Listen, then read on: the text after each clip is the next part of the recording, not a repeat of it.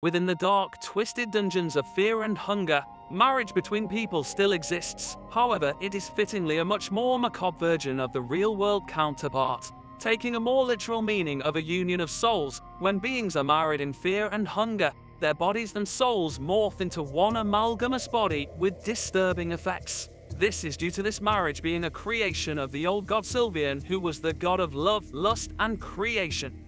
The eldritch being wanted to give mankind a way to fuse their souls and flesh into one, as to never be separated from their loved ones. The player can take part in marriage at a ritual circle by showing love to another party member, but some party members, such as the girl, demon kid, ligard, and moonless, won't be able to do so, but you can use the main characters or resurrected ghouls as partners.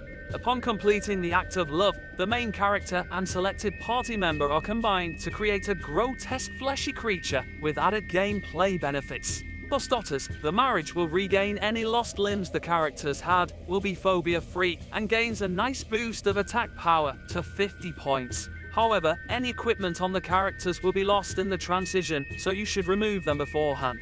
The player can even perform an additional marriage act while in the marriage form, albeit at the expense of further consequences. If the player prays before the second marriage, the marriage will fail, resulting in you being turned into a wheezing monstrosity and getting a game over.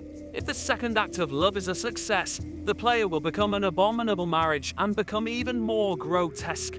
This form has an even higher attack rating, but cannot equip any weapons or armor. Multiple creatures that are the results of marriage can be found in the dungeons of fear and hunger. The first scene is the infamous human Hydra, which is an abominable marriage made of dozens of guards in an attempt to escape the horrors of the dungeon. Additionally, towards the end of the game, the player can find the Knights of Rondon, who have become a failed marriage deep within the thicket area. Even more surprising are the acts of marriage you can find between human and non-human creatures deep in the darkness. These are the Moonless Guards, which are the result of the guard and moonless wolf creatures, and the Lizard Mages, which are the combination of the infamous Yellow Mages and Lizard Men.